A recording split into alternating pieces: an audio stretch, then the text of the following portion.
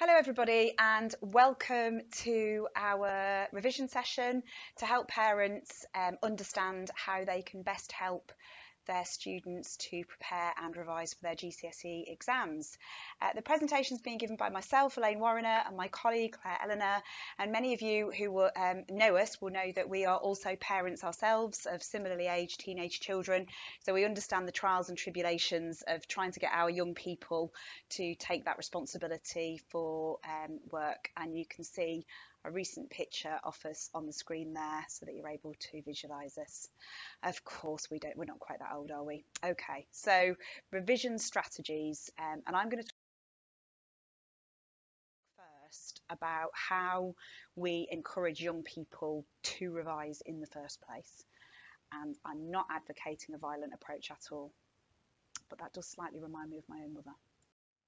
Okay, so start by discussing with your child why it's important, rather than making it a nag in a negative sense.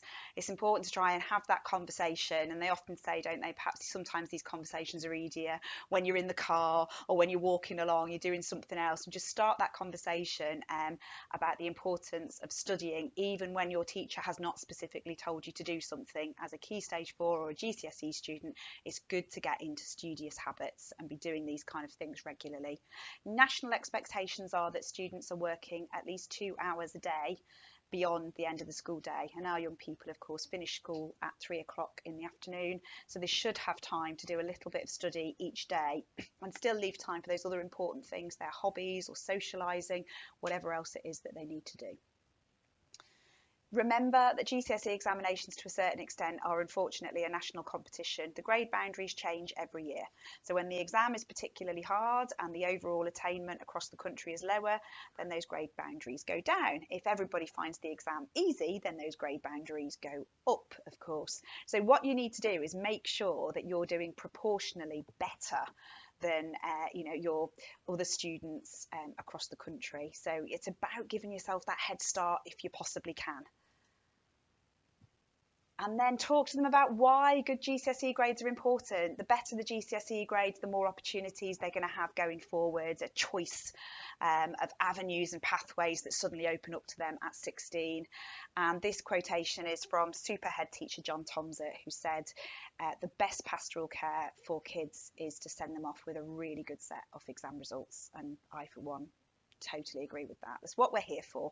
We're here to get them through and for them to get the best out of us that they possibly can. And in order to do that, they do need to do some independent study. So, practical strategies. A timetable is a really good idea. If they're anything like my eldest, you kind of need to sit with them and do that. I know some other students will be much more independent, and be realistic. There's no point in saying they're going to do 3 subjects a night and they're going to do an hour per subject a night. They're not going to do that. So be realistic. Make sure that it doesn't look too frightening or off-putting to your young person. And it may be that you need to start small and say, okay, we're going to do 2 subjects a night. We're going to do 15 minutes per subject. Set a timer on your phone. When the timer goes off, move on and do the second one. It's better than nothing. And as they get into that habit, hopefully then you can extend it. You can maybe say, look, as we move through the year, we're going to 20 minutes, 25 minutes and so on. Encourage them. So you've got the carrot or the stick, haven't you? So, if you do 30 minutes of study tonight, then I'll let you do X, Y, and Z. And you know your child, so you know what it is that will particularly motivate them. Or you can use the stick. I've stolen the lead of the PlayStation, I've hidden it, and you are not having it back until you've done. And I'm, as a parent, I've done both of those things. I probably lean more towards the stick, if I'm honest, which is probably not a good reflection of me as a parent. But hey, you do what you need to do. Show an interest in what they've done. So, go up and, they're probably not going to bring their revision notes down to show you. If you can, pop up there after half an hour, give them lots of praise. Oh, well done. I know you didn't feel like it today, but look, you've worked your way through that topic. Those notes are great, and encourage them to keep their notes organised as well so that they can go back to them. And finally, do be prepared. As a parent, you've got to be having the difficult conversations. If your young person is particularly reluctant, then it may be that having tried, the encouragement and the praise and the rewards, you've perhaps got to, go a little bit Mr. Nasty Guy in order to get it, to get them to do it. So don't be afraid to hold them to account if they are not doing any studying, because they really, really need to be doing it. And there's your to-do list. So have a timetable, hide the games console, the tablet, the phone, whatever it is that distracts them. Have rewards and praise readily available, make them a drink, just be nice to them. And that last one, be prepared to hold the line. Occasionally, it's going to be a little bit uncomfortable, but they need to do it. It's for their own good. Okay, I'm going to hand over to my colleague now to take you through the rest of the presentation. Hi, I'm Claire Eleanor and I'm going to tell you how to actually revise with your child, the techniques that we use in school, the techniques that we try to teach the children in school, and things that you can be doing at home. So firstly, a really basic and simple way to start is to use the knowledge organisers. Now, these are available for some subjects, Key Stage 4 GCSE knowledge organisers on the Estrella St Ivo website. And they're basically summaries of various modules of GCSE courses.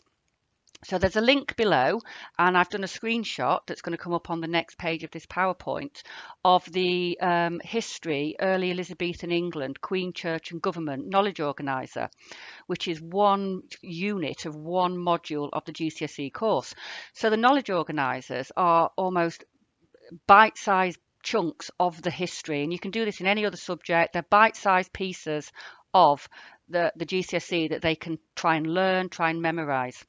So there's the link.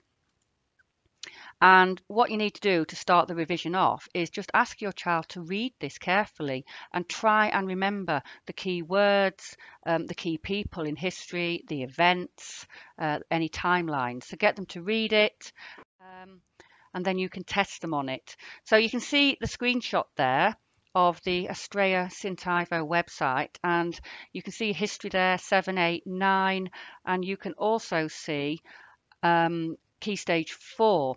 Anything that's in pink you can click on and it will take you to the knowledge organiser.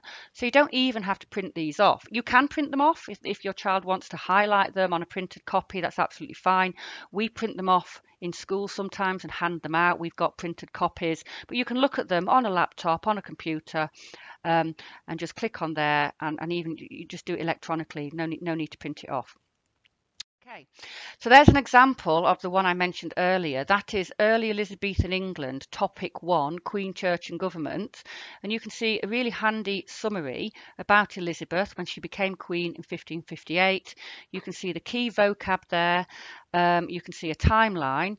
And if I go on to the next page, you can then see some information on the religious settlement of 1559, which is a really important part of that topic. They have to know about that at History GCSE. And there's also a list of key people.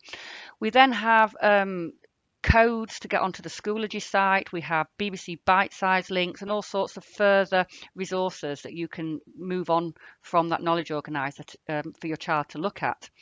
So when you've done the knowledge organiser, when they've had a look at the knowledge organiser, you can then test them. Now, as I've said, you can do a short test or a quiz. You can sit with your child and you can ask them the questions. You can name the people, name the key word and get them to tell you what it means. You can do it like that. Or you can have a look on BBC Bite Size. There's a Key Stage 4 section. Again, there is the link. And that will take you to the subject page. And from the subject page, you can choose the GCSE that you're currently revising, and you can choose specific exam boards as well.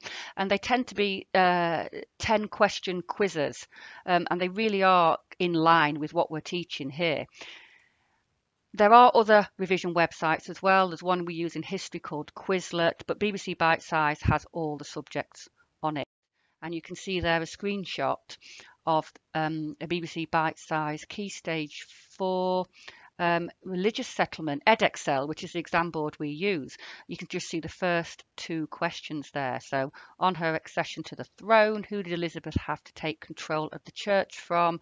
Your year 10 historian should know the answer is the Pope.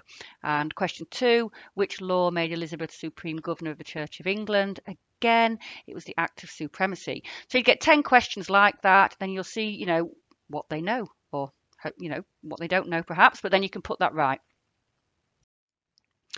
Okay, mind maps are another good way to revise topics. So when you want to delve deeper into the topic, it's a good idea to start rewriting the information. So once your child is secure with the knowledge, when they've used the knowledge organizer, when they've done some quizzes, they can start to rewrite their notes. So you could take a particular topic or a module of one of the GCSEs and produce a mind map with several branches of information. For history as well, obviously, myself and Mrs. Warriner, we are history teachers.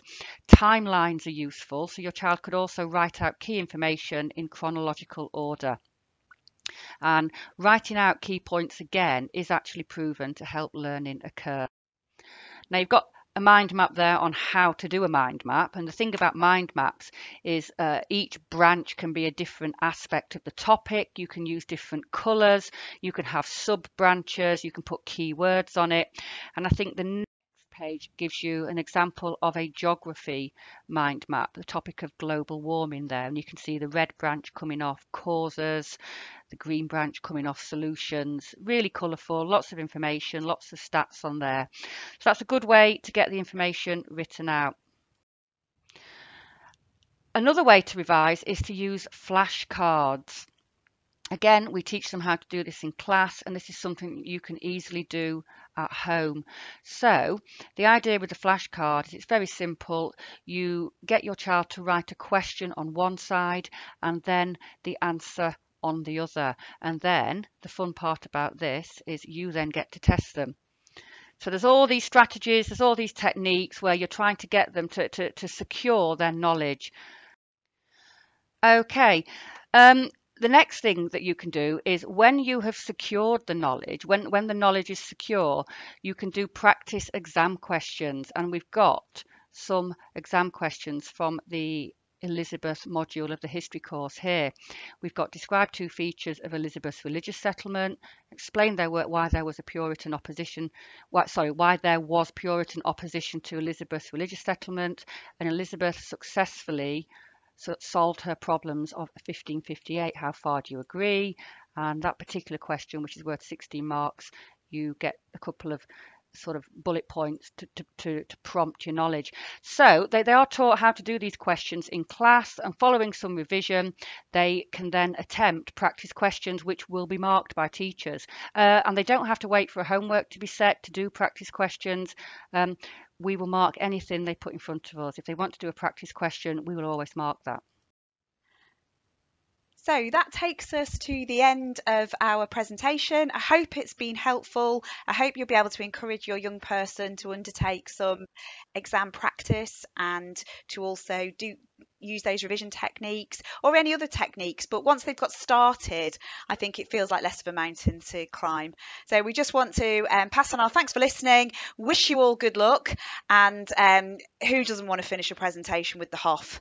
Certainly it's a key thing for me. So yeah, and as I've put on there, please don't hesitate to ask your class teacher or the subject head of department. All those email addresses are on the Academy website. So if you've got work that you want marking or you need any further advice or encouragement, please do get in touch with us. Thanks a lot. Good luck, everybody. Cheerio.